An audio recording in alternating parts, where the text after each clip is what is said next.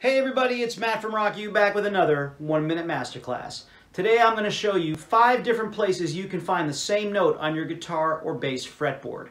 It doesn't really work with the last 2 strings of the guitar, forget about that for now.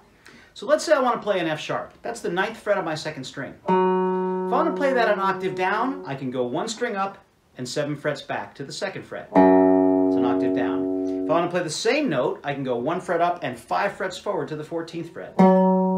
I can also go 1 string down and 5 frets back to the 4th fret. I can also go 12 frets up to the 21st fret, but that's an octave up now, and I can make that same note an octave up by going only 2 frets over, but 2 strings down. 5 different places you can find that same note. See you next week for a new 1 Minute Masterclass.